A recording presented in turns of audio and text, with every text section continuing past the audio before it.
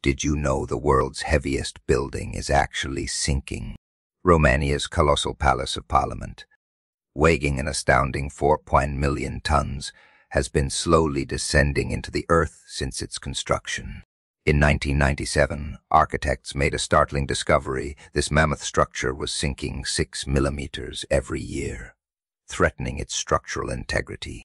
Built during communist rule, this architectural giant spans 330,000 square meters and contains 3,000 rooms, making it Europe's largest civilian building. Engineers rushed to install cutting-edge monitoring systems, transforming the symbol of communist excess into a testament to modern engineering challenges. The palace continues to stand, but its slow descent raises an intriguing question. How long until this architectural titan needs intervention to prevent its eventual collapse? Share your thoughts on how we could save this massive piece of history.